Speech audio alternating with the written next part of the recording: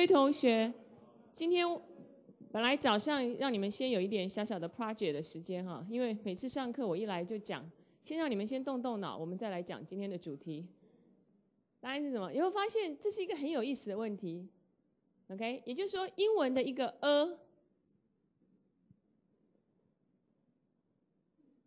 到底表达的是什么？我们过去对跟的认定的很简单嘛 ，OK， 的我上次讲了是你知我知的，是我知你不知，对不对？可是还有一个层次的问题是我们以前没有去想的，就是这边要呈现的。John would like to marry a talented woman. A talented woman, right? 这个 a talented woman 在那个 utterance 里面到底在讲什么？ John would like to marry a talented woman. 它有4个可能，你有没有发现 ？OK， 哪4个可能？就是后面接着这4个句子。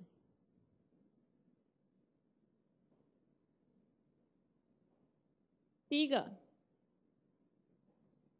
John would like to marry a talented woman, but he couldn't find one. He couldn't find one.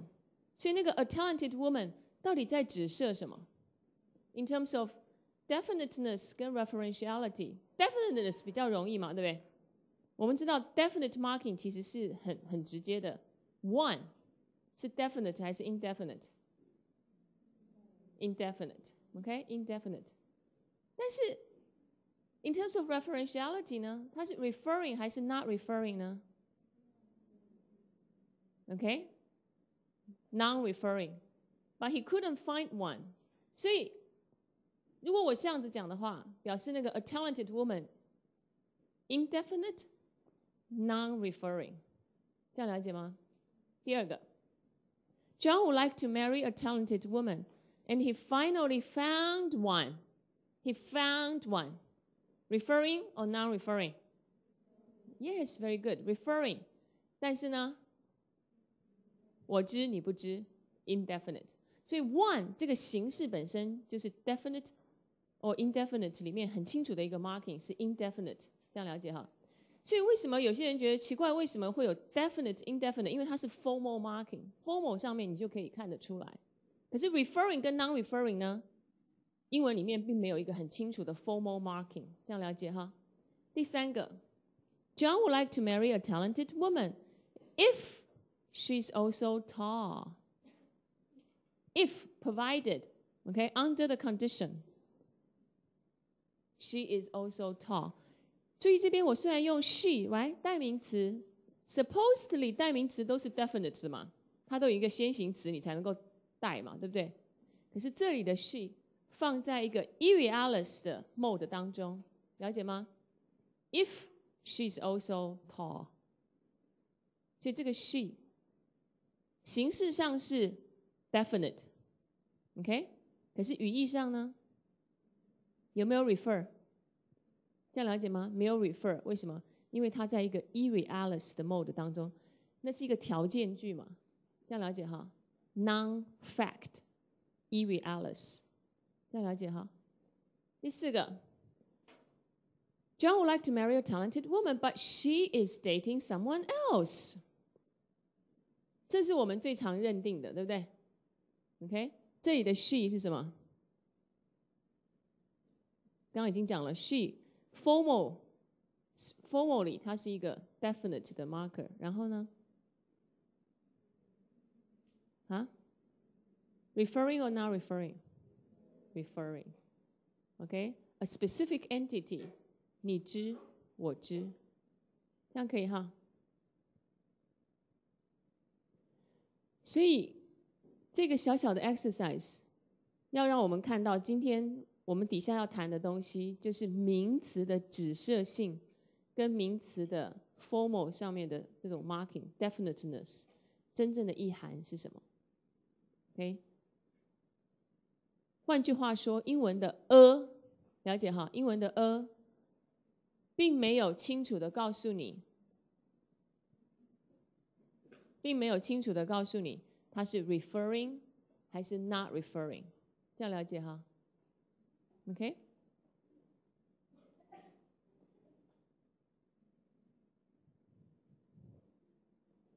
那接下来就是我们要看今天的 Chapter 5，OK？名词很基本的一个 formal 上面的特征，就是它前面可以带 articles 或是 demonstratives。那这两个东西我们都叫做 determiners，right？ determiner 就是 a 跟 the 这种 articles，demonstrative this and that，OK？These, those。那这些东西在干什么呢？这些 articles 跟 demonstratives 在干什么？他们在 marking referential coherence of nouns。一再提到 referential 这个字哈，你也许会觉得到底是在讲什么？那回到我们当时在看名词动词的时候，我曾经提醒大家，所有的语言都有名词，记不记得？所有的语言都有名词，而为什么有名词？啊？对，这世界上有很多食物哈，人事物。可是这世界上有的东西，为什么你的语言要有？了解我的意思吗？这世界上有的东西，为什么我的语言要有？所以名词它基本的特性就是用来干嘛的？就是用来指涉，就是来指涉你想要沟通的那个人事物，这样懂吗？所以我们每次谈到名词，就一再谈 referentiality 指涉性，因为名词就是它最基本的功能就是要用来指涉的，这也是它为什么存在于语言中的意义。人活着的意义是什么？名词活着的意义是什么 ？OK， 名词活着的意义就是要让我们能够来指涉。所以今天我们就来看看这个指涉性在语言中的情况。谈到指涉性，第一个牵涉到的问题就是存在跟指涉是不一样的。Existence is different from reference。刚刚我们讲说名词存在是因为这世界上有很多的人事物，对不对？可是语言不等于这个世界嘛。你的想象可以天马行空，你可以讲神话，存不存在？不一定存在。你可以给一个寓言故事，存不存在？这样了解吗？所以存在跟指涉是不一样的，这是每一个语言学的学生学语义的第一课哈。比方看看下面这些句子 ：The Queen of England is bold 。OK， The Queen of England 真的存在，可是 The King of France is bold， 你就觉得你在讲谁啊？这样了解哈。I rode a horse yesterday. Fine. I rode a unicorn yesterday. 你在演什么卡通影片吗？这样了解哈。所以这边提到的就是一个很简单的概念，即便那个你知道哈，我指涉的那个 entity 不存在在这个世界上，我也可以指涉。为什么？所以指涉性不是指涉到的 real world， 当然 real world 是 part of it， 更重要的是什么？你的指涉是建立在一个什么？建立在一个什么？建立在一个 universe of discourse， 这样了解吗？你是建立了一个 discourse， 所以童话故事一开始就先建立这个 discourse space 当中的 entities 嘛。很久很久以前，在远方的一个国家，有一个美丽的公主，有一个英俊的王子，你这样了解吗？我就在 establish 这些东西，那是在我的 discourse space 当中，这样了解哈。所以 whatever you can establish in the universe of discourse, you can refer to。那我们来看一下，在我的 discourse universe 当中，我可以 establish 一个 elf, right? There was an old elf who lived in the forest. 神话故事啊。He lived all by himself and was very lonely. One day, the old elf met a frog near a pond. 看到没？你一样可以指涉，虽然你知道 this is not real， 这样了解哈。所以概念上面要搞清楚。那不管你是在什么样的 discourse universe 当中，指涉性的原则是一样的。所以你 establish 一个新的 new referent, this is new, right, to your audience. 你 introduce a new referent by A, right, an old elf. Introduce 了以后，接下来的你就可以用代名词 pronoun to refer。你也可以用，看这边哦，这是什么？我故意画一个框框在这边，一个 zero, right?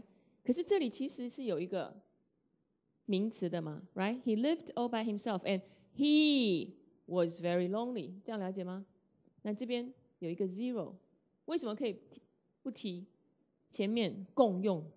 这样了解哈？然后呢 ，one day the old elf， 所以第一次新的 new reference， 第二次 given， 我前面已经讲了，所以我下面就可以 assume 你知我知了 the elf， 这样了解吗？所以一样的原则用在不同的 discourse universe 当中。所以刚刚的做一个简单的整理 ，initial introduction 你就用 indefinite determiner， OK， a or an, some, any。subsequent mentioning 你就可以用 definite articles, pronouns, zero, anaphora, names 直接用 names， 或是 demonstrative this elf, that elf， 是不是这样子？所以你就了解我们过去学英文的这些 determiner 它的沟通功能就是这样子，了解吗？好，那我们再进一步的看，到底这些不同的 determiner 帮助我沟通什么东西？每一个人在用名词的时候都会有一个 referential intent， 也就是说，我到底想要沟通、想要指涉的是什么 ？specific or not specific？ 那这边就分成 definite, referring, indefinite， 可以有 referring 或 non-referring。我们来看看，这就是我们刚刚提的，我们再稍微复习一下。Richard wants to marry the rich woman he dated， 很清楚 definite， 而且是 referring， 有一个 specific 的 referent refer to that entity， 同时你知我知 the rich woman he dated。Indefinite 呢，就是刚刚那个 Richard wants to marry a rich woman， 它可以有两个可能 referring or non-referring， 这样可以吗？这是我们刚刚看过的哈。Though he doesn't know her well， referring 有一个 specific 的 entity。Though he doesn't know any， non-referring， 这样可以哈。所以课本里面跟我们做一个小小的结论说 ，referring 的 interpretation 就是 he has a particular woman in mind。所以这就是你的 referential intent， 这样了解吗？作为 speaker， 你在用 a woman 的时候 ，you have a particular woman in mind， 你知 ，OK，which one？ 那 non-referring 呢，就是 there's no particular woman in my mind as I uttered a woman and wishes to marry someone of that type。OK， 所以 definite 的 NP，definite 的 NP must be referring。definite 如果它是 definite，OK。Indefinite NP can be either referring or non-referring， 可以哈。那 reference 跟 modality 的关系又是什么呢？刚刚我们看到 reference 跟 definite 的关系 ，reference 跟 modality 的关系，这就是我们刚刚提到的 ，OK？Supposedly definite 应该是 referring， 可是为什么它可以变成 non-referring？ 在 realis 的情况。Richard married a rich woman， 注意哈，这是 realis 的情况。那个 a rich woman 即使是 a， 可是我们看看它的 interpretation 是不是受了限制。所以如果你是事实 ，Richard married 已经发生的事情，这样了解吗 ？A rich woman， 请问 a rich woman 有没有可能是 non-referring？No specific referent in mind。不太可能嘛，因为如果事情发生了，就一定他娶了一个人啊，某个人嘛，对不对？这样了解吗？所以这个 modality 进来以后就很明显了。所以 Richard married a rich woman, though he didn't know her well. That's fine, right? 但你就不能说 though he didn't know any. OK? 没有这个可能了，这样了解哈？所以我们刚刚一开始讲的这4个可能性，有一个很大的前提，你们有没有发现 ？OK？ 除了 a 的解释之外，更重要的是这整个句子 John would like to marry a talented woman， 这整个句子的 modality 是什么？这样了解吗？这整个句子是一个非事实，这样了解哈？还没发生的，所以你才有那4个可能，这样了解哈？所以 modality 一进来以后，整个 picture 就改变。那这就是我们这堂课一个很重要的 mission 了。你要开始对语言这种东西敏感 ，OK？ 文法不是死的，是你在沟通的时候一定有某种基本的逻辑思考 ，OK？ 所以如果是 realis， 很清楚，即便你不知，也必须是 referring，OK？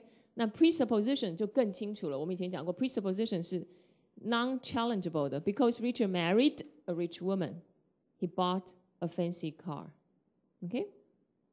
那 indefinite NP 跟 modality 的关系，我们稍微看一下 ，fact 就是 presupposition 或是 realis assertion。它就必然是 referring， 就是我们刚刚讲的。可是如果是 non-fact， 对不起哈，这是 fact， 不是 face。non-fact 就是 irrealis 或是 negation， 或者是疑问句 ，right？ 疑问句 ，Did he marry a rich woman？ OK，either referring or non-referring， 这样就可以了吗？好，那有哪些情境里面 grammatical environment for non-referring 的 OK， 所以换另外一个角度 ，a 如果要是 non-referring， 它必须有一些必要的情境哈。哪些语法的句式会造成 a 是 non-referring？ 刚刚讲的第一个就是 irrealis，right？ 有哪些是 irrealis 的 ？condition，right？ condition。If he meets a rich woman， if yes no question，Did he meet a rich woman？ Command，go meet a rich woman。加了 modal auxiliary 的 ，he may meet a rich woman。epistemic adverb 的 maybe，OK？ 然后呢，这些跟下面是用动词来表达的哈 ，modality and manipulative verb， 你可以用 wants，OK？ 也是后面的句子就必然是 irrealis， 所以他才会用 to future projecting。They urge him to meet a rich woman。然后还有一些 non-fact 的 PCU 动词，像 dreamed、imagined 这些，马上就把后面的补语自动改成 irrealis 了，了解吗？所以所有这些 irrealis modality， 注意哈 ，irrealis modality 就是可以跟 non-referring 的 non 合用。那这也就是我们国中学 ending 真正的意义，这样了解吗？因为 ending 就是 by definition 是 non-referring。所以 ending 只能用在这些 irrealis 的 environments 当中，这样可以吗 ？OK， 这个部分搞清楚了以后就不会有问题了哈。好，刚刚说的是 irrealis modality， 这是最明显的。那还有哪些情况是 non-referring 呢？第二个我们看到的是 habitual tense。这边开始稍微注意一下哈，刚刚那个是非常清楚的，没有发生嘛，当然可以 non-referring。那 habitual tense 呢 ？He dated a rich woman every Tuesday。OK， 他每一个礼拜二都跟一个女人吃饭，这样了解吗？那这时候，这是很简单的逻辑的推理了哈。这时候，a rich woman 是固定的一个还是不同的？ OK， 就是 referring 跟 non-referring 真正的区别了嘛？了解吗？如果他每个礼拜都跟一个特定的 woman，a particular woman in mind， 那这就是 referring 了，对不对？可是如果他每个礼拜都跟不同的 woman， 这样了解吗？所以为什么 habitual？ 你记得在我们那时候看 modality 跟 tense aspect 的时候，比方说 habitual 其实是 irrealis， 还记不记得？因为你没有 specific time point， 你就可以允许有可能 ，OK， 不同的可能。所以如果他每个礼拜都跟一个不同的女人 date，那你还是没有一个 specific reference 嘛，你只有 the type， 了解吗？它就是跟某一个不同的，每一次都不同的女人，所以你唯一讲的那个 referential intent 只是说一个女人，这样了解哈？女人而不是男人，而不是狗，不是猫，这样了解哈 ？Type referring。Nominal predicate 也有这个情况。John is a teacher, not a student。这是以前我们在讲动词的时候我们也提到的哈。作为 nominal predicate， 我是一个老师 ，OK， 或是我的身份是老师，我并没有 refer 到 a teacher as an entity。OK， 那 John is a teacher I admired， 这时候我可以用来 refer 了。OK， 所以不是死的，而是你到底有没有那个 referential intent。当我说 ，Hey, John is the teacher, the teacher everyone admired， 你的确有一个 specific entity in mind。OK，verbs with irregular semantic modality. He was looking for a tender-hearted girl. Looking for again, okay?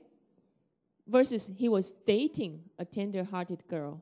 完全不一样 ，right？ 这有点像刚刚那个 wants， 有没有 ？OK， 这是做一个比较，可以吗？好，那下面我们就来看 indefinite 的这个 any、no 跟 some。那 some 是骑墙派哈 ，some 是跨两边的，可是 any 跟 no 就很清楚嘛 ，any 跟 no 就是 straightforward 的 non-referring。He will date any woman，OK，fine。你不能说 he dated any woman， 这个我讲过哈 ，modality 上面是不合的。He will date，OK，no woman。He will date no woman， 或 he dated no woman。Again 否定了，所以是 non-referring。那 some 呢？骑墙派，因为决定的因素是什么？我们看一下。I know that he joined some club. He joined some club yesterday. OK， 假设你把它当作是一个 fact， 那他一定是加入了某一个，虽然你不知道，一定有一个 specific 的 club。可是如果是 non-fact 呢 ？I will join some student club. OK， 未来要发生的还不知道是哪一个，所以是 non-referring。那下面你就可以看到两个的不同哈。I will join some student club, and I know it welcomes me。所以如果你下面是这样子接的话，很清楚，你在讲上面的时候已经有一个 specific reference。I will join, OK, that club。可是也可能是 non-referring 的。I will join some student club, but I don't know which one yet。OK， 所以再一次看到这个 a 跟 some。跟 modality 之间的 interaction 是非常重要的 ，OK？ 好 ，pronoun 呢 ？any 跟 some 加了 pronoun 以后，有没有什么改变 ？I was looking for books on syntax and I found some， 没问题 ，right？But I couldn't find any。这时候你可不可以说 But I couldn't find some？ 就不行了 ，OK？If anybody or somebody shows up, tell them。我故意用 them 哈，因为想要 avoid he 或 her 那个 ，OK？If anything, something happens, let me know。这些都很正常 ，right？ Someone did it. Someone may do it. Something happened. Something may happen. OK？ 但是呢 ，any is incompatible with realis mode。你就不能说 anybody did it。OK， 你也不能说 anything happened， 所以 any 一定要跟 irregular modality 合用 ，OK， 这样可以吗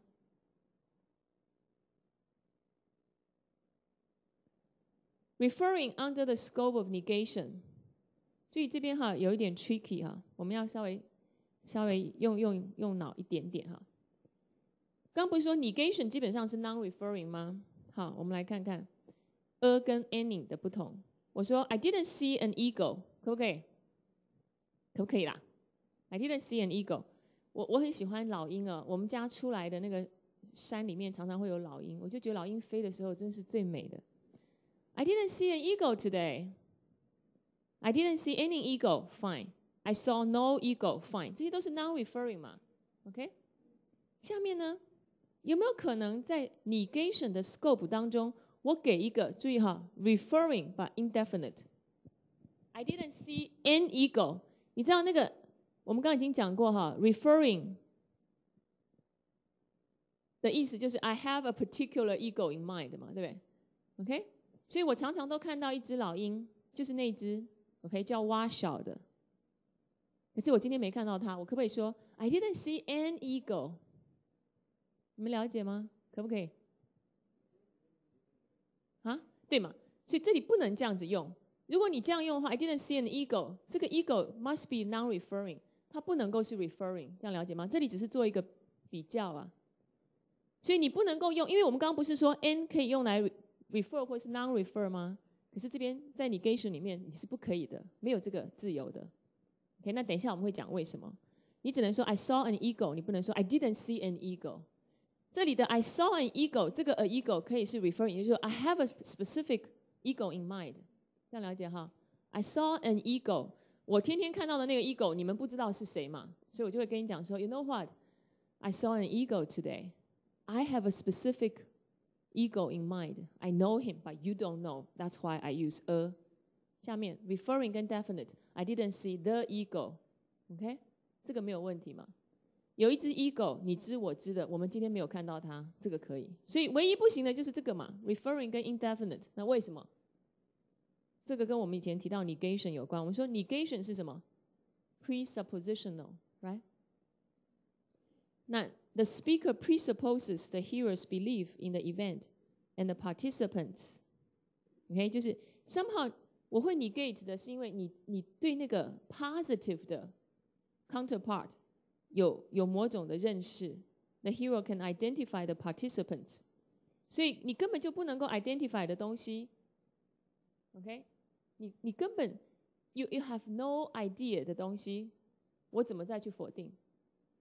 所以 definite means identifiable to the hearer。OK，identifiable， 你知我才可以否定，所以 definite 没有问题。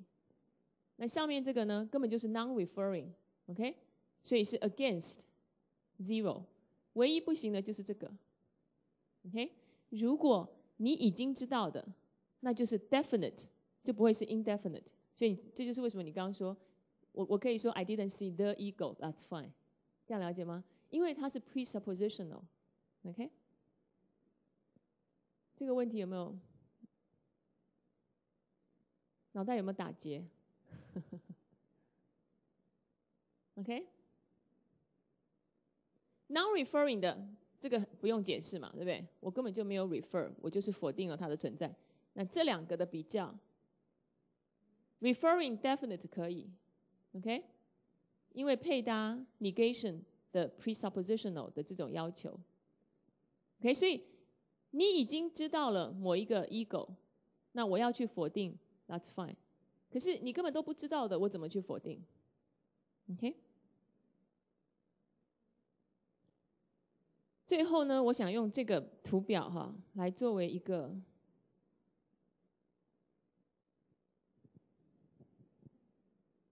以前我也搞不清楚为什么英文里面这个 a 跟 the 到底在干什么。我后来慢慢可以体会到，就是从这个角度去看哈。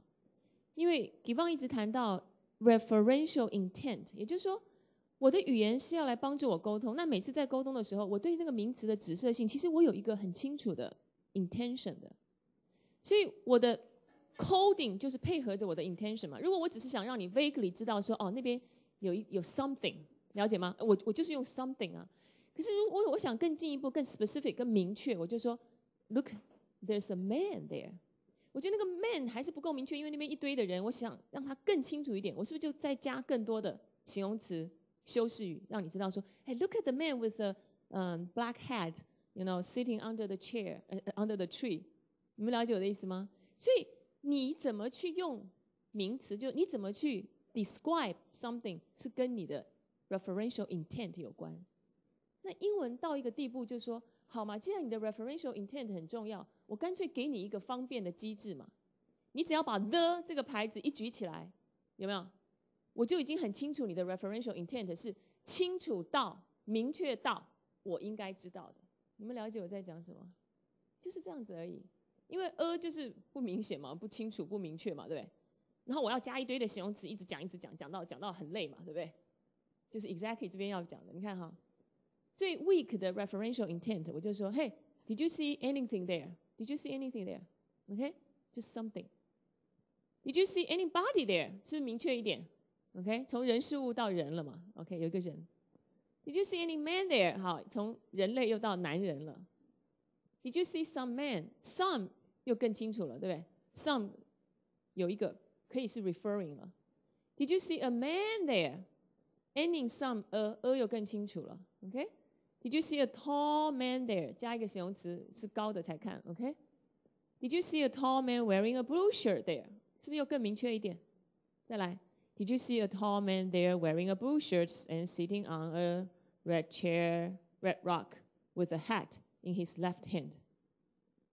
你是不是好像已经都看见了那个人了？这样了解吗？我如果要讲的这么明确，所以英文最后就发明一个很简单的方法 ，OK？ 那就不用讲这么多，你就只要说 Did you see the man there？ 这样了解吗？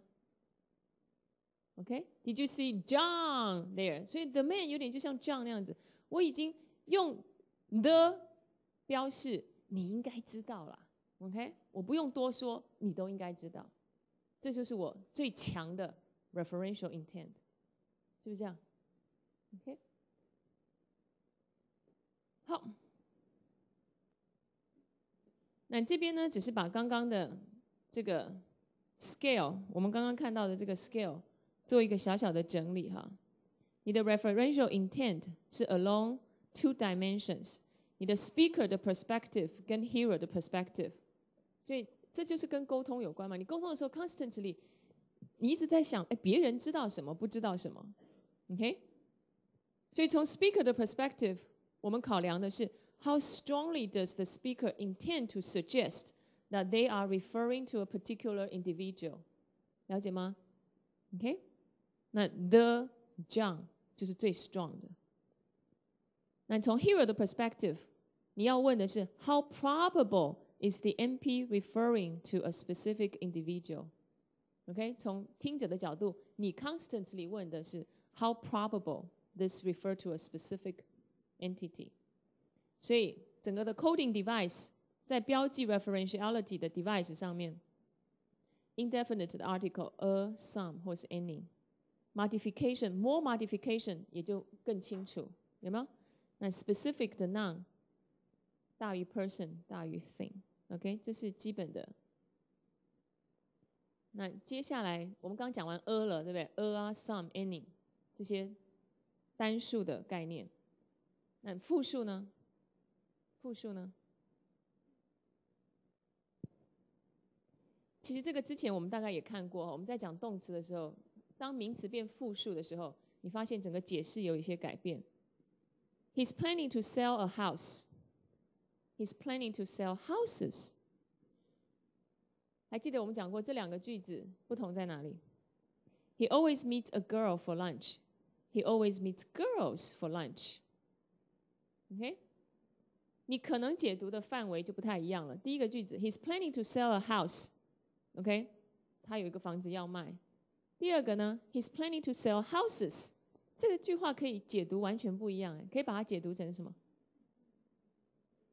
啊 ？Yeah， 很好。他的职业是 sell houses， 有没有？他想去做中介，房屋中介，了解吗？唯一的改变就是名词的单复数而已。那为什么复数？复数的名词就可以跟一次又一次的事件合用嘛，所以复数名词代表的是一次又一次的事件，就不是单一的事件。单一的事件是单一的名词，这样了解哈。复数的名词就是复数的事件，那复数的事件它就有一个不同的解读了。He always meets a girl for lunch， 就是一个女的 ，OK， 跟 He always meets girls for lunch， 是不是整个情境就不一样了 ？OK。Realist, what did he do last year? What did he do last year? 你的回答，如果你说 he sold houses, again 这是他的职业 as a real estate broker, OK 房屋中介。What did he do last year? He sold a house. 他把他的房子卖了 OK 所以 pro NP downgrades the referential intent， 这是很重要的哈。当你用复数的时候，你并没有 intent 去 refer 到一个 specific entity， 同不同意？如果你要 refer 到 specific entity， 你就要 individualize 这个东西嘛。OK， 所以复数 downgrades the referential intent。那 non-referring 呢，就是这个复数哈，也可以变成 non-referring even under fact modality。为什么？因为刚刚那个 he sold houses， 这里的 houses， 即使是复数，但是你也没有 specific reference in mind 嘛，所以他说 non-referring even under fact modality 就是在指这个 ，OK， 可以吗？上面这个也是嘛 ，he's planning to sell houses，OK， 可以哈。再来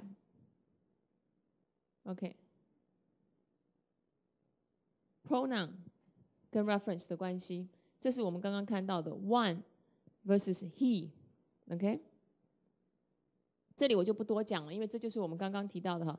Indefinite pronoun 是 one，definite 的呢就是 he、she、them 这些代名词。那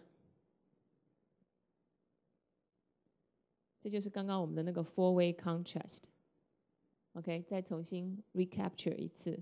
Richard was planning to marry a rich girl。如果是 definite referring 的话，就是 But she rejected him, poor poor Richard, right? Richard was planning to marry a rich girl, provided she was also smart. She 是 definite 的 form， 可是是 non-referring， 因为在 e-realis modality 之下。OK， Richard was planning to marry a rich girl, and he finally found one. Indefinite referring, and he's still looking for one. Indefinite non-referring， 这样就好了。OK，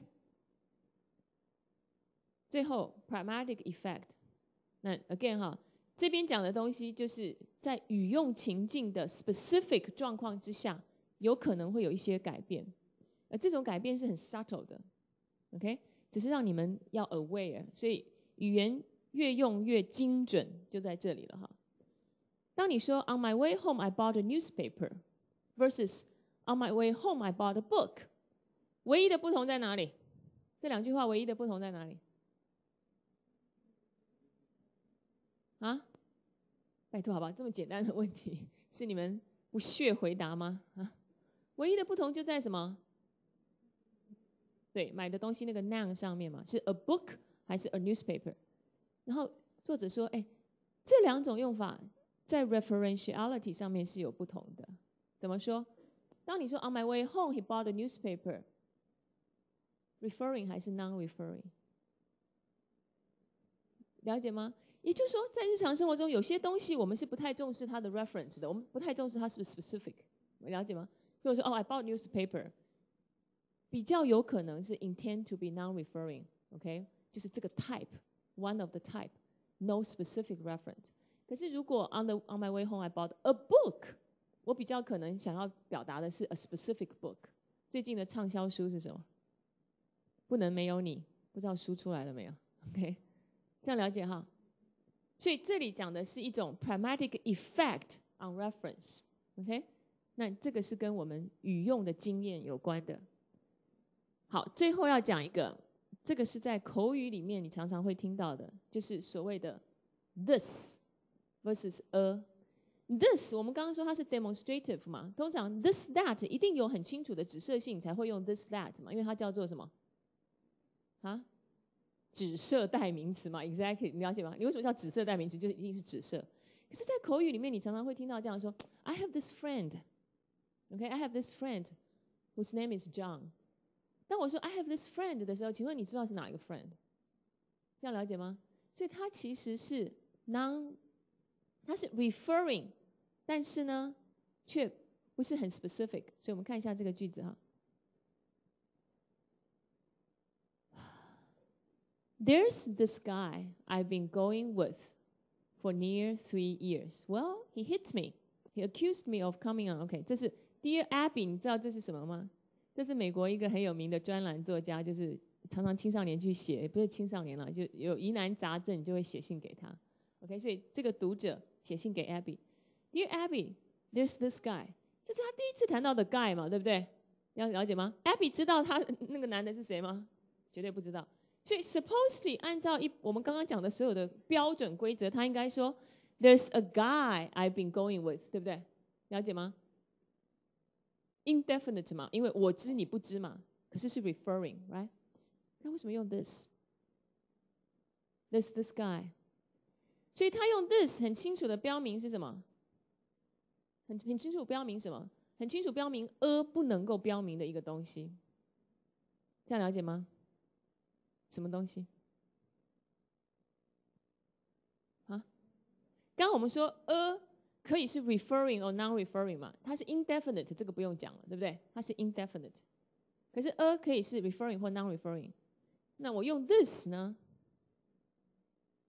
很清楚标明什么？啊？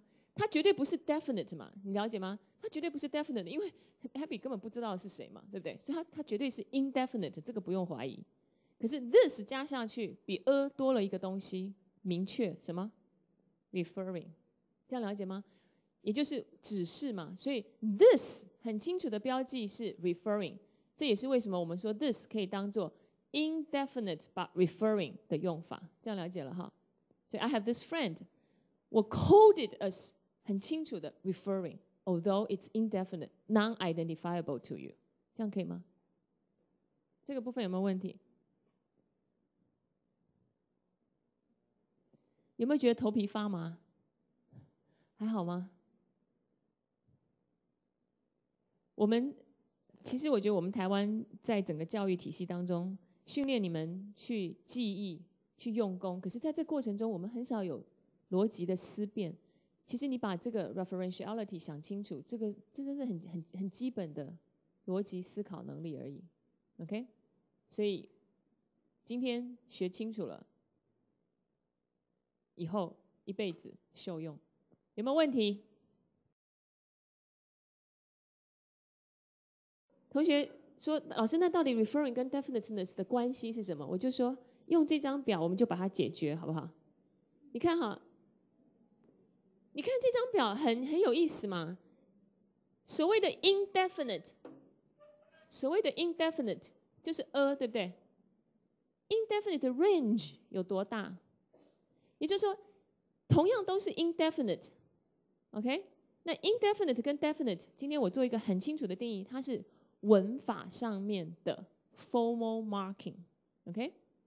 所以都是嘛？你看从一开始的从 anything 一直到从 formal 来看哈 ，OK， 就是从 identifiability 来看，这些都是 indefinite, non-identifiable， 这样可以吗？可是它的 range 有多大？它的 referential in terms of referential intent 可以从最 weak 的一直到最 strong 的，然后从最 weak 的到最 strong， 你看那个变化有多大？你的 referential intent 的 difference 有多大？大到一个地步，最后英文就干脆说，我来一个直变嘛 ，OK？ 从最 vague 的、最 weakest 的 referential intent，OK？ 我并没有强烈要去指涉什么，然后一直讲，讲到最后这边，我都讲得这么清楚了，是不是就好像你已经知道是谁了 ？You should be able to identify 了嘛，对不对 ？A tall man there wearing a blue shirt。我的 referential intent 已经 strong 到一个地步，这样了解吗？你应该知道 you should be able to identify 了，对不对？好，那一旦 you are able to identify 的时候，我就有一个质变，就换成什么 the man 了。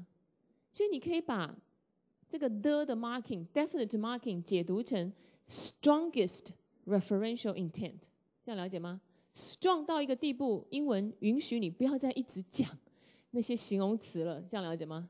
我就给你一个简单的标记，你只要把 the 一举起来，对方就知道我有最 strongest referential intent。You better know which one. You should know. You should be able to know. 这样了解吗？就是这么简单。所以跟的属于文法上面的标记，这个叫 grammaticalized。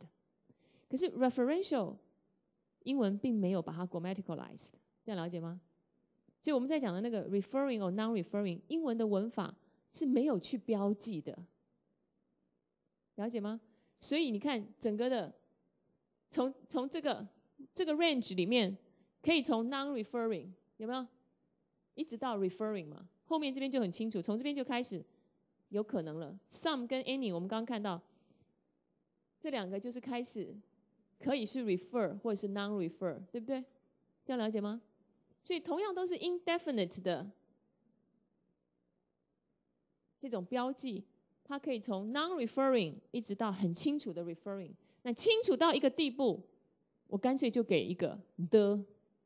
所以下面我们要讲的，你第一个的印象就应该是 the 就是 marking strongest referential intent， 这样了解吗 ？OK， 那我们已经讲过这个，过去已经提过，今天很快的走过去哈。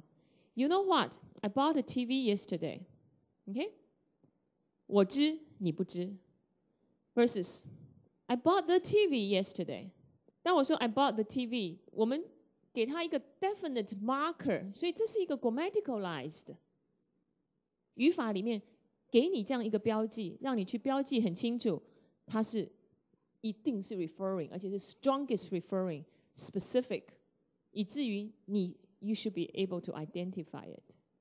这样了解吗 ？OK， 所以 definite 就是 the speaker assumes that the hearer can identify the specific reference of the MP。那我为什么认定你可以 identify？ 我当然是有最 strongest referential intent 嘛。I intend to refer to a specific entity that you can identify。这样了解吗 ？OK，the reference is identifiable to the hearer。那有没有一种情况是，我其实 referential intent 很强很强很强很强，可是你还是不能够 identify？ 这样了解吗？当然还是有嘛。OK， 所以什么样的情况我可以 assume 你能够 identify 这个 reference？ 你知道，如果你能够 identify 的，我就不用花太多力气去讲了嘛，对不对？那什么样的情况我可以 assume 我的听者一定可以 identify 那个 reference？ 那这里就是讲到，你用的是有一些条件的，有一些考量的。什么样的情况呢？ Sources for identifiability, the shared background knowledge。OK， President Wu of 交通 University， 我们可以直接说，我昨天去图书馆8楼 ，I met the president。OK， 报纸上面讲台湾马总统 ，OK，the president of Taiwan， 这样了解吗？这些 shared background knowledge。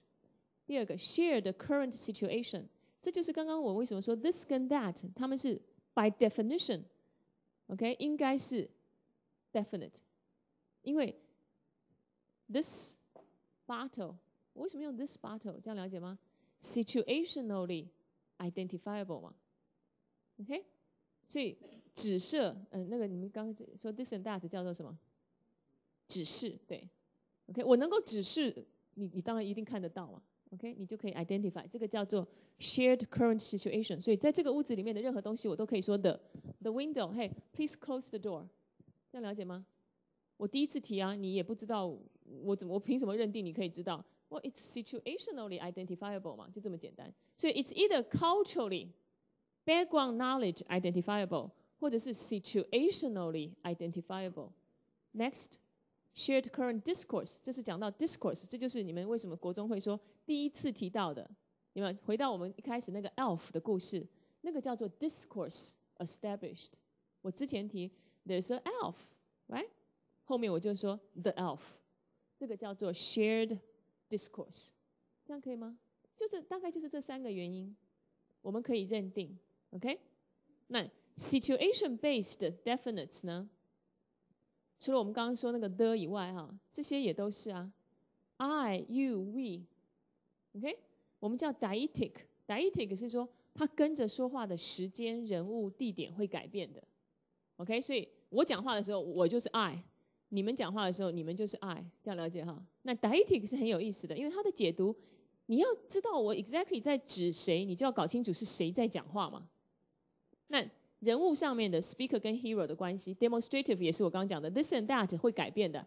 我讲话的时候，这就是 this chair、that chair。换在后排的同学讲话，你讲的时候你要怎么说 OK，this chair and that chair， 这样了解吗？所以这个跟着 speaker 改变的 ，demonstrative 也是这样。Adverb time 像 now 啊 ，today 啊 ，later 这些也都是 dietic 啊，它不像是11月23号那个谁讲都一样，这样了解吗？所以我常常开玩笑，我说你们学生没有学语言学，就常会出错。我常常去上课的时候，看到黑板上写说明天请交班费，我每天来明天请交班费，你了解吗？我就每天都在交。你们懂我在讲什么吗？因为明天是 dietic 的嘛，你一定要搞清楚说话的时间是什么时候。所以以后不要再写明天要交班费哦，写清楚 ，OK？ 明天是几月几号，这样了解吗 ？OK？Adverbs of place 也是一样嘛 ，here 跟 there 是跟着 speaker 走的 dietic 嘛。我讲话这里是 here， 那里是 there， 这样了解吗？这是语言中很有意思的一个部分哈，叫 dietics。跟我念一次 dietic。OK？ 好，那这些也都是所谓的 identifiable， 叫 definite。OK？ 另外 cultural knowledge based definite shared universe。我有点像在教国中文法，只是我们从沟通的角度来看。你记得国中就说什么东西要加的，对不对？他只是没有把它讲清楚。那现在你了解了，就是你有足够的理由认定对方可以 identify 的 culturally based definite the sun， 这样了解吗 ？OK， the Mars， the sun 好像应该要大写哈。我不用担心嘛，因为我们就是只有一个太阳 ，OK？ 地球刚好只有一个 satellite 月亮。假设我们有很多月亮，了解哈？那我就不能说 the moon 了，我就要讲清楚是 which moon，OK？ 所以没有疑义的就是 the shared experience, society, culture or environment， 这是我刚刚讲的 the president, the mayor, the chair, the bank, the activity center。我们在交大，我就说 Where are you going？I'm going to the student center。你了解我的意思吗？我不用再怀疑，有可能是别的。我换了清大呢 ，OK？I'm going to the student center， 就是不一样的地点了。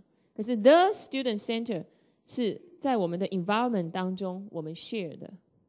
Shared frames invoked by a preceding NP， 这是什么意思？就是有的时候我们前面提到的词汇会把一些可能的东西一起 activate。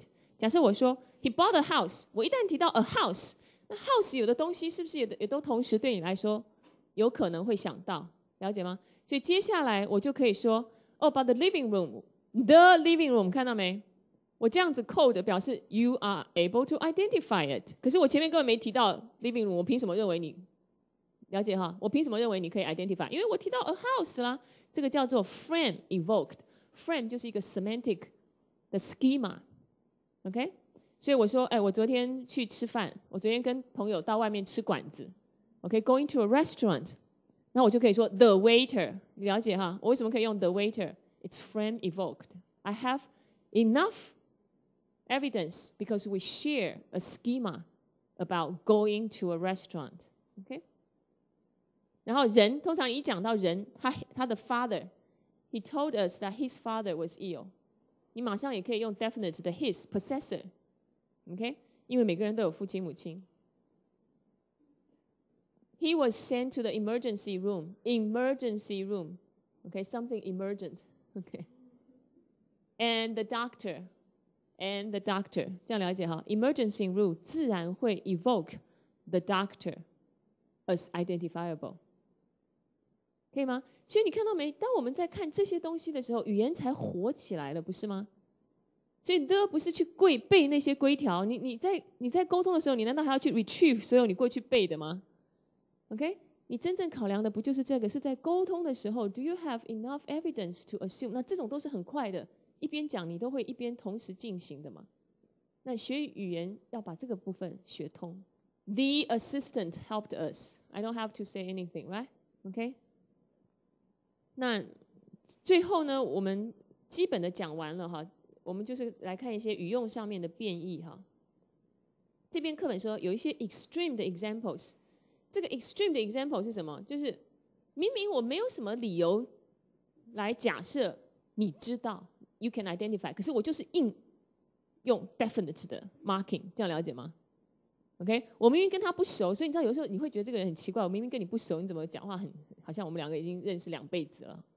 那就是在语言的使用上嘛，了解吗？你就用了很多那种 identifiable 的 marker， 让人家觉得我明明就不知道是谁，你在讲什么？那这里就是一个 extreme 的 case 啊。这是一篇文章在讲，好像是回应别人的一个 letter to the editor。他说 ，The article in Newsweek magazine call it the ultimate reunion。你看到没？那个 it 跟 the article 都是很清楚的 definite marking 嘛。刚刚已经说 pronoun 是 definite 嘛，对不对？一开始也是 the article， 这样了解吗？可是你第一次写信给别人，或是你第一次谈，我怎么知道是什么 the article？ 这个叫 extreme 的 case， 我就是 assume 你知道。Okay, the article in Newsweek magazine called it the ultimate reunion. Was it to be a gathering of war veterans?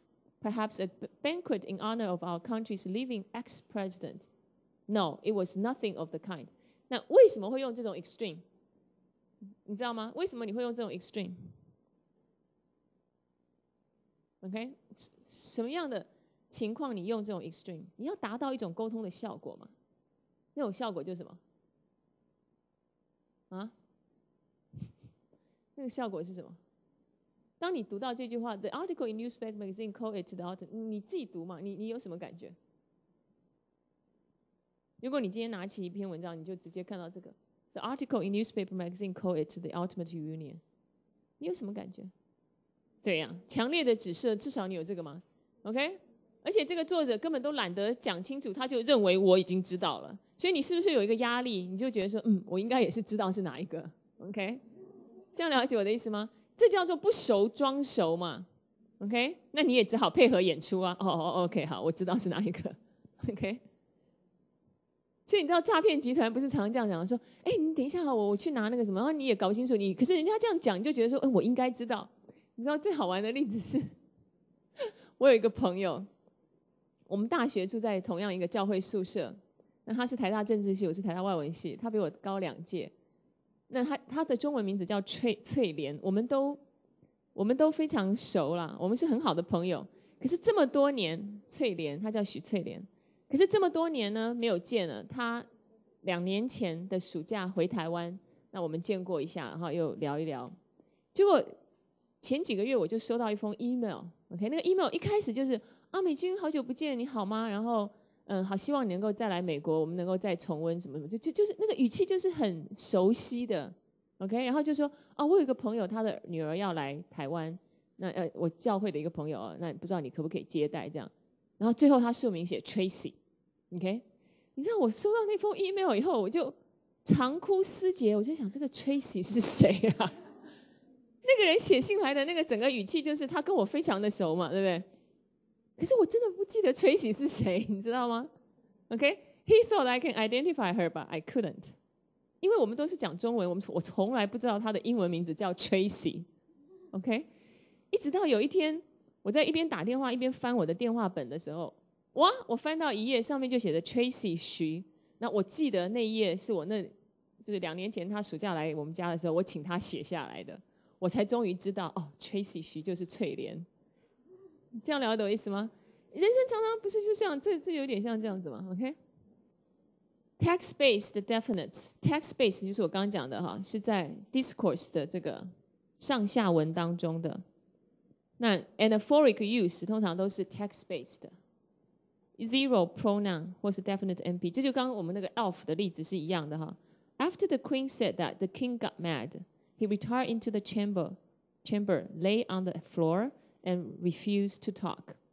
好几个子句，可是我都用 zero，我在这边写的是 zero。那我为什么可以用 zero？ 因为它是 anaphorically retrievable， 它是 text-based。OK， 它其实是 definite 到一个地步我可以省略。你知道人类沟通是很有意思的，就是它清楚到一个地步，我不讲你也知道，我就不要讲嘛。OK， 这个叫语言的什么？我常常在讲的。语言的懒人原则嘛 ，OK， 我可以不说，你就知道的，就不说。Finally, the queen came to him。那我前面 the queen, the king，OK， 所以这个没有问题哈。我主要是要讲 zero 的用法。那第二个 stressed 跟 unstressed pronoun， 我们常说 pronoun 基本上是很清楚的 definite。In terms of stress 是另外一个需要用力的，对不对？你讲话的时候你会一直 stress 吗？我今天要 OK， 累死你了。讲话是很累的，你有没有发现？所以讲话要轻松一点。那我要 stress 的时候，就一定是什么？特殊的语义，就是 marked 的情况了，对不对？所以我们来看一下，如果我说 Mary told Susie, then she told Sally, unstressed, OK, unmarked， 这个 she most likely refer to I told Susie, then she told Sally. Sorry, Mary told Susie, then she told Sally. 这个 she refer to 谁？哇，看来要表决了。这，你说，那个什么，我们那个潘老师告诉刘老师，然后他又告诉林老师，这个他会指是谁？是 the first subject。为什么？这叫 topic continuity 嘛。人类最自然的就是同样一个 topic 一直下去，我就不用一直转来转去，晕头转向，这样了解吗？所以最自然的就是 Mary told Sally, Mary told Susie, then Mary told Sally， 这才是最自然的。OK， 那当我 stress 的时候呢？ Mary told Susie, then she told Sally， 这样了解吗？这就不正常了，就把正常的翻转过来了。所以这个时候我用重音来表达 she 代表 Susie， 这样了解哈？所以 unstressed 就是 for unproblematic subject continuity， stressed 就是有一个 switch of subject。OK， demonstratives as text-based definites， 这里就要提到我们写作文的时候，你要用 it 还是 that 还是 this， 有没有觉得有困难在这些方面？你的作文老师最头痛的就是在这里。那这里的 it, that, this， 我们刚刚已经讲过，它本来是空间上面的，对不对？空间上面的指示代名词嘛，空间上面，对不对？可是放在上下文里面，它就变成 text-based 的这种 definites。那 it, that, this 有什么不同？我们来看一下哈。it, and so she went and did all of it in one day, and it sure took some doing, but she got it down, all of it。这个 it 在指什么？这个 it 在指什么 ？versus 下面那个 that， and that's what really happened if you want to know。还有 this， now this is what she did afterwards， 那个拿掉哈。Now this is what she did afterwards。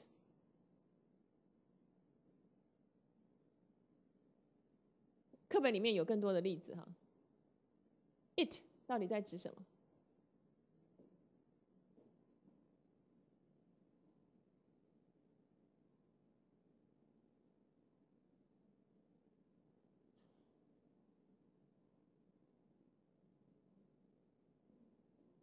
？So she went and did all of it in one day。这边课本里面说 it refer 到一个 preceding 的 entity in context，OK， preceding entity， 所以通常它可以指涉到一个名词 ，OK， 就是你指出来的任何一个在 preceding context 里面 mention 的东西 ，a mention， 这样可以吗？ A mention in the preceding context。那它可以是名词 the work，and it sure took some doing， 那个 it 就指前面这个 the work，right？ But she got it down, all of it。这个 it 一直是指 the work， 这样了解哈？可以吗？通常是名词性的一个很清楚的 entity in the preceding context。那 that 呢？课本说是 a large chunk of text backwards， 这很有意思哦。This 是比较近的嘛，对不对？ That 是比较远的。看这里讲到 backwards，and that's what happened， 也就我讲了一堆 ，right？ 我跟你说昨天发生了什么事情，怎么样，最后我就说 that's what happened yesterday，if you want to know。OK，backwards 就是我前面讲的这样了解哈？我前面讲了一堆，然后我说 That's what happened.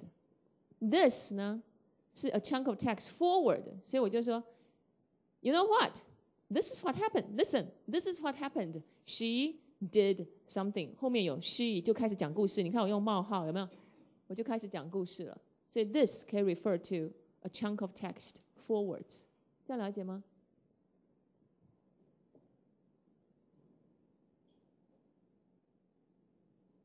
？OK， 在 news 结束的时候，你们如果听美国的 TV news broadcast， 他最后都会说 ，And that was the news Wednesday, January 19th. This is Walter Cronkite bidding you good night. Walter Cronkite 是美国很有名的一个 anchorman， 前一阵子才死掉的。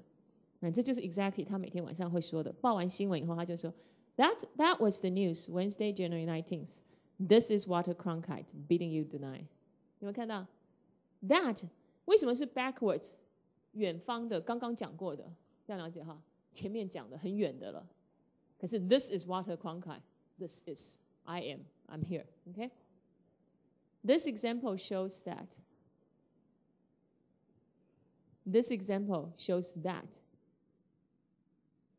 In general, this 跟 these 是 near 的 more accessible 的 ，that 跟 those 是比较远的 less accessible 的。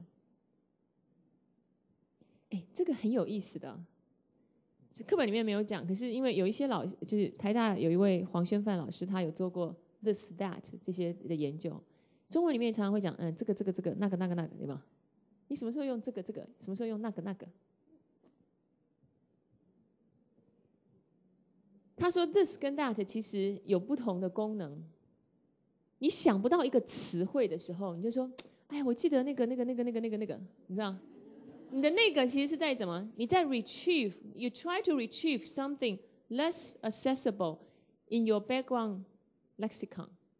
所以 that 你说那个就是你常常是想不到一个词汇 lexical retrieval， 你有 lexical retrieval 的问题，你知道那个什么啊？它的名字是那个，了解吗？那什么时候你用这个？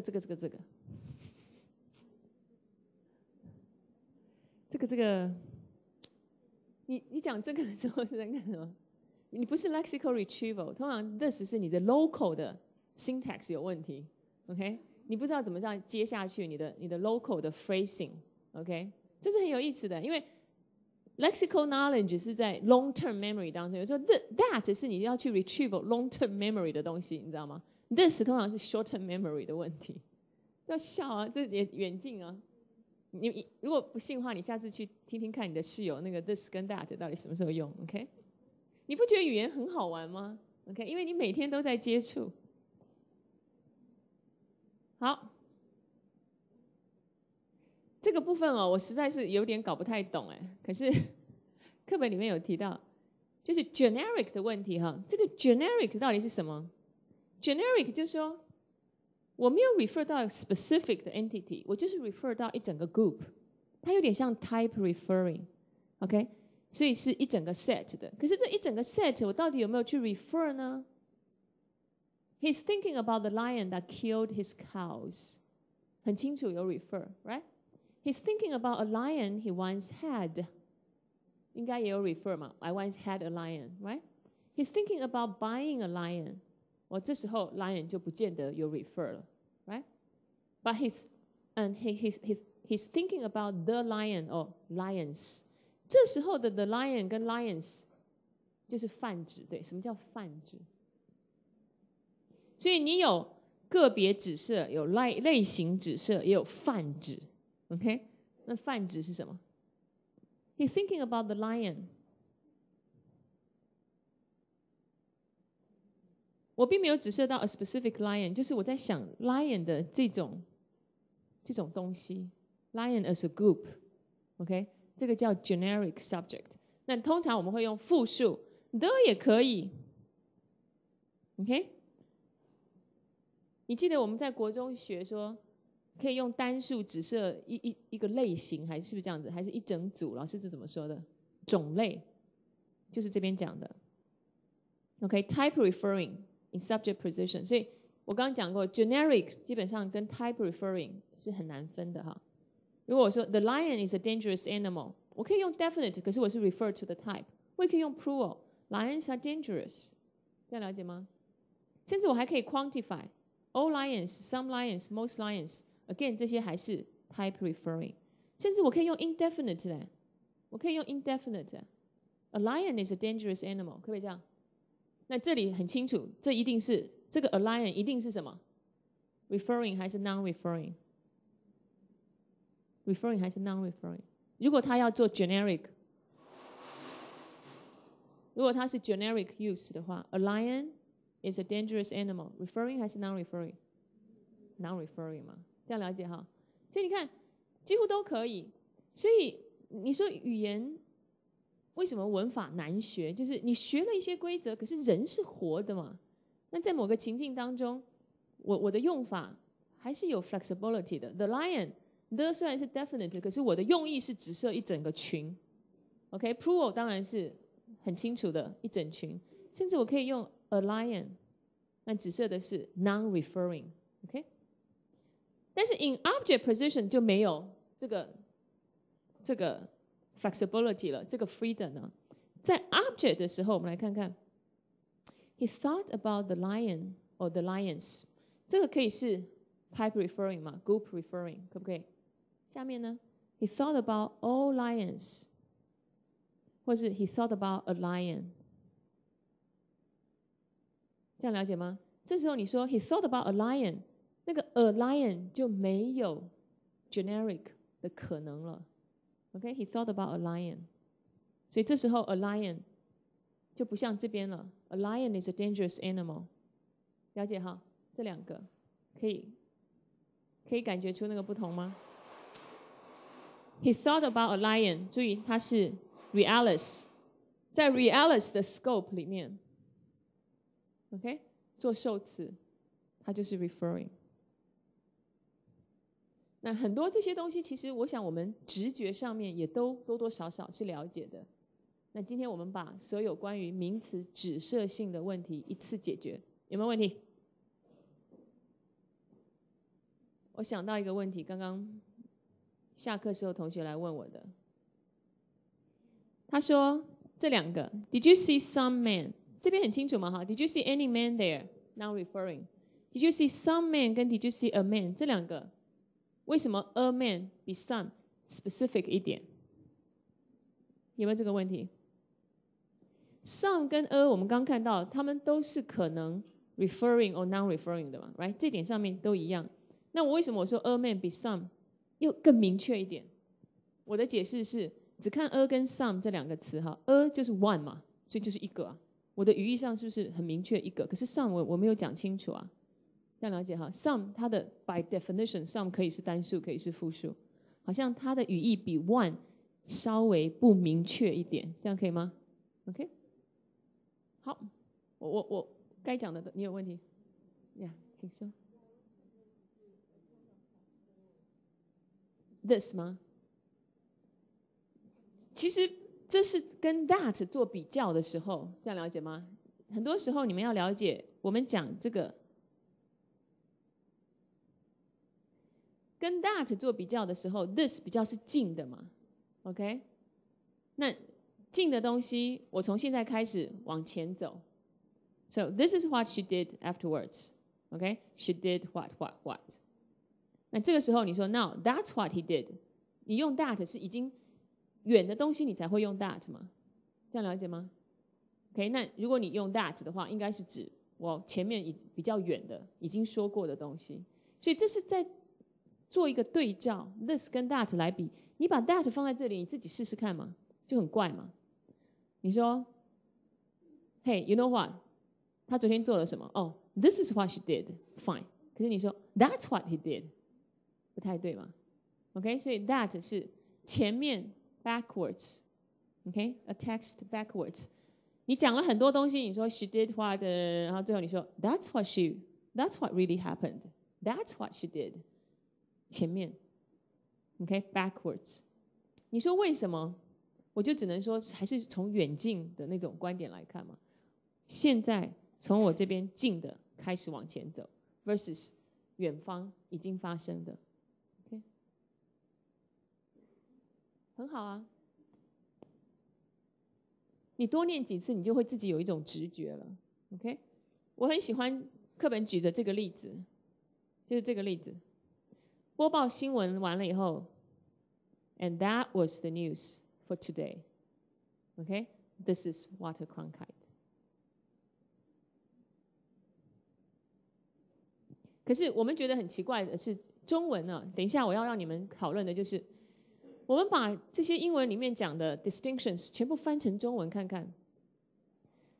你今天回去听，如果有机会的话，你去听那个晚间新闻报告完以后，他怎么说？沈春华怎么说？这就是今天的新闻吗？他会不会这样讲？喂，他怎么说？以上 ，OK， 以上是今天的，然后沈春华在这，祝您晚安，有没有？所以跟你自己最贴近的，你还是会用 this 嘛？那个 that， 如果你要讲的话，你会说，你不会用中文不会用 that， 你不会说那就是今天的新闻 ，OK？ 反而 this 你还会用一点，所以语言还是有一点不同。刚刚那些 referring 跟 non-referring， 等一下我要你们试试看，把它翻译成中文，你怎么去区分？这个部分还有没有问题？你们要知道，语言中有好多个 that， 就像语言中有好多 this 嘛。刚刚有个同学来跟我问了半天，就是那个 Abby 的那个 Dear Abby 有没有 ？I have this friend, I have this guy 有没有？那你的 this 跟这边的 this 就不一样了 ，OK？ 所以 that， 比方 I think that 那个 that 就不是这边说的代名词的用法嘛，那是一个 complementizer。那个 that 很清楚，那个 that 就是带一个子句。Whenever 你后面要带一个子句，你就用 that 来标记附属子句。什么叫 complementizer？ Complementizer 就是在 signal 一个 complement。It introduces a complement as a subordinate clause, as a complement， 懂了吗？所以 that 把后面的子句 make it a complement， 它叫做 complementizer， 这样可以吗 ？OK， 很好啊，还有没有？什么叫 verbal complement？ 啊，什么叫 verbal complement？ 就是，什么叫 verbal complement 吧？很多的动词后面会带一个 complement， 对不对？那有什么样的 complement？ 其实我们过去学英文文法的时候，我们大概都知道，有一些动词后面要接不定词 to， 有些动词后面要接 v-ing。verbal complement 基本上是让我们看到一个句子，英文所谓的一个 sentence， 通常会有一些复杂，所谓 complex sentence 出现。那什么叫 complex versus simplex 嘛？如果是一个 simplex 的 sentence， 就是我只有一个动词 report 一个 event， 单纯的事件，单纯的一个动词，对不对？可是很多时候我们一个句子里面会有两个动词，只要有两个动词，动词的功能就是 report event 嘛，对不对？所以两个动词就是有两个 event。好，现在问题来了，当你有两个 event 的时候，就牵涉到什么？一个人过日子很简单嘛，吃饱了全家不饿。结了婚两个人问题就大了嘛，对不对？什么问题？啊，什么问题？我们两个的关系怎么样嘛，对不对？我们两个关系是亲密的，常常连结在一起的。你去哪里我就去哪里，你往东我就往东，你往西我就往西，你泥中有我，我泥中有你，还是两个你是你我是我，八竿子打不着，这样了解吗？当两个东西在一起的时候，就有这种关系。好，那人与人之间的婚姻关系是一回事嘛，对不对？句子里面两个事件的关系又是一回事。那事件跟事件的关系是什么？你在沟通上面，你想要表达事件跟事件的关系到底有哪些样貌 ？OK， 这就是第7章要讲的。所以有 main clause， 它带一个 finite verb，right？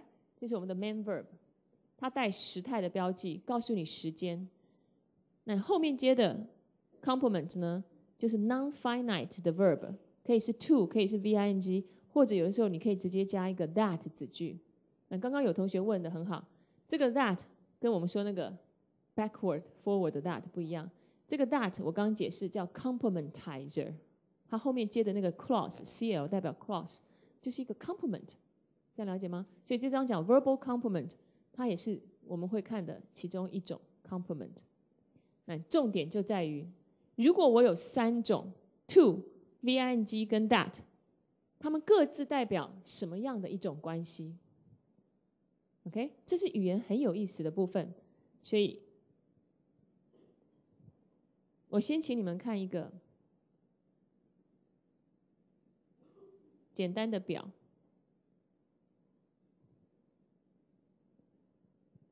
这是课本里面提出来的一个表哈。那我觉得这个表很有意思，因为我喜欢 Givon 的东西，就是他把很多零星的，我们过去在学高中英文零星的一些文法现象，把它统整起来。OK， 那这里要讲的 semantic scale of verbs 跟 syntax of complement clause， 你看哈，语言跟人其实是一样的。如果你这2个人的关系很好，他们是不是就会紧紧靠在一起 ？OK， 而且呢，父唱就夫随，听懂了哈？父唱就夫随，夫唱或也父随，意思就是2个人各自的 identity 都降低了，变成一个。语言也一样，当2个事件越紧密结合的时候，他们就是越像一个事件。这样了解吗？什么样的情况几乎就是一个事件？看第一种 ，She let go of the knife。这是很奇怪的一种用法嘛。通常英文不允许2个动词直接放在一起，对不对？可是 let go 大概是唯一的例外。Let go， right？ Let 这个动词跟 go 紧密的在一起，这个我们叫 co-lexicalized。co-lexical 2个好像怎么样变成一个了，这样了解哈？那这时候表达的关系就是最怎么样？最紧密的，这样了解吗？就是最紧密的。紧密到什么地步 ？Let 就一定够，这样了解哈 ？Let go 在时间跟空间上面是完全没有 gap 的。那稍微分开一点点的，分开一点点而已的哦，是什么 ？She made him shave。Made 后面接原形 ，She let him go home 原形 ，She had him arrested。虽然这里是past participle，OK，PP 所谓的 PP， 可它基本上还是很紧密的，中间没有别的东西，只是语义上它必须是被动。那这3个呢，课本叫做 bare stem 的 complement verb，bare stem 就是原形嘛 ，OK，bare verb。为什么这些动词后面用原形？我以前也讲过，对不对？还记得吗？原形就是没有任何时间标记，也就是说我不能够独立的去 report 一个 event。那我之所以不能独立的去 report event， 是因为我完全被另外一个动词操控。我常常举的例子是，原形动词就像一个人把衣服脱光光了，他失去了自主的行为能力，他完全受制于人。所以叫人家把衣服脱掉是最大的 humiliation， 这样了解吗？这也是为什么纳粹集中营里面他们会这样做，就把你的自主性完全剥夺。意思就是 shave go arrested 完全受制于前面的那个实义动词 made let had。 一旦你做了这个 made 的动作，时间空间上它就一定会 entail shave 或 go。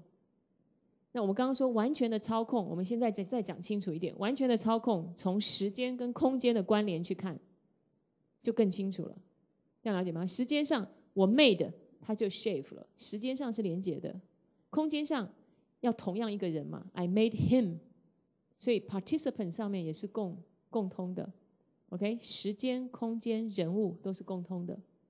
那再下来就是不定词的， She caused him to switch job， She told him to leave， She asked him to leave， She allowed him to leave， She wanted him to leave， She'd like him to leave， 都是不定词，所谓的 infinitival 或是 infinitive OK， infinitive 的 complement。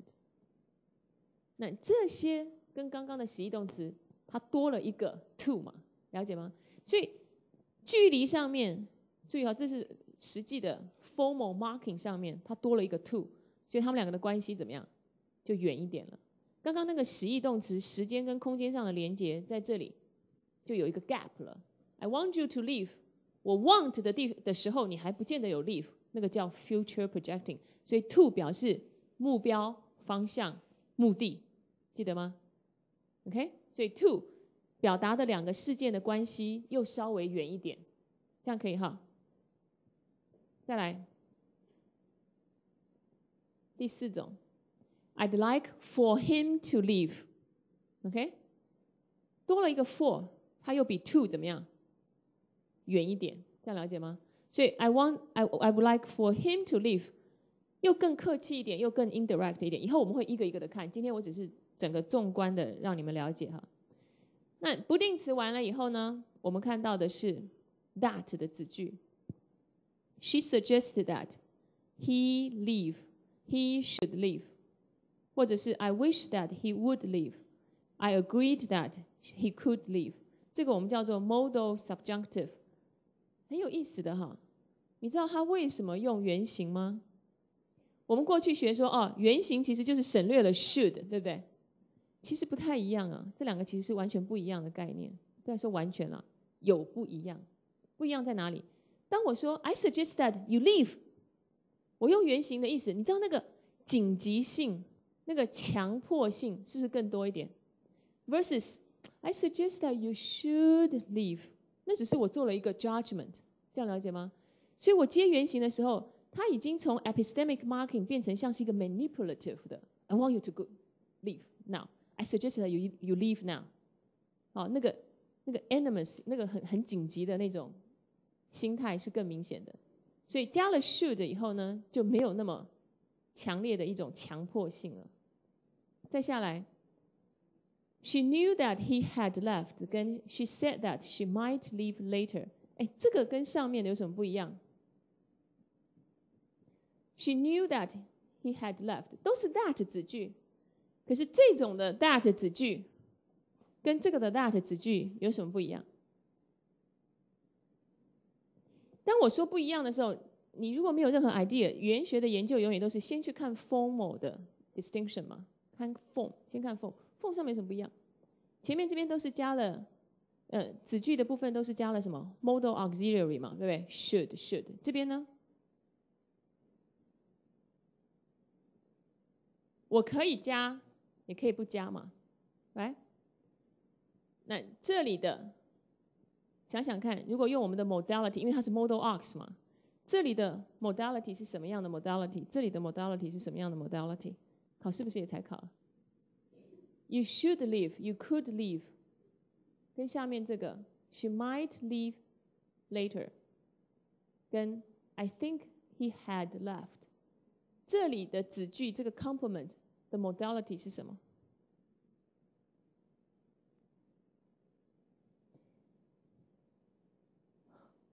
有这么难吗？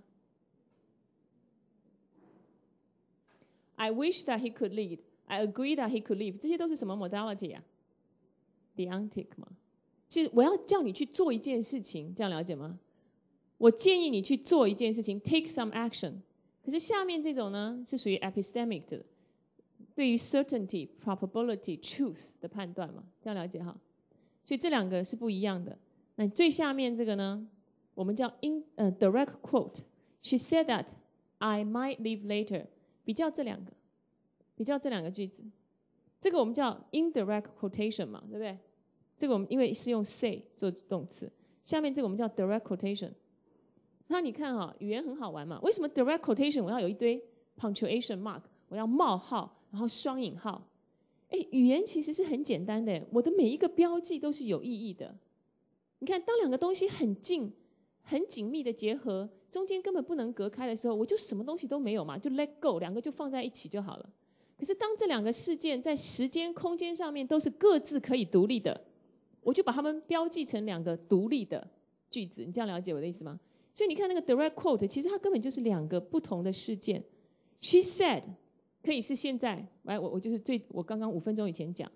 可是我讲的话呢 ，I might leave later， 这个跟我现在这个 saying， 也就是有一个是 saying 的 event， 一个是 OK 说的那个内容，这两个可以是不相干的。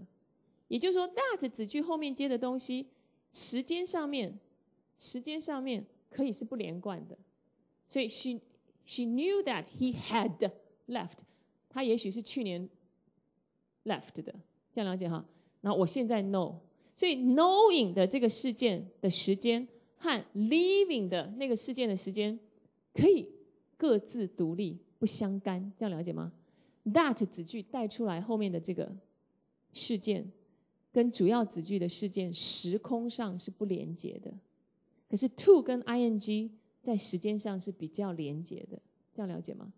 那回到我刚刚一直想讲的一个简单的概念，把语言当成是一种标记系统 OK， 我标记的方式代表的就是语义的关系，这种是一种 isomorphic 的关系 iconic 的关系，就像你看到一个 icon OK， 你看到他们两个紧紧在一起，这就是一个 icon， 告诉你语法上他们很近，这样了解好，形式上他们很近，语义上他们也很近，语法上形式上结构上他们两个很远，有 that 在中间隔开了，这样了解吗？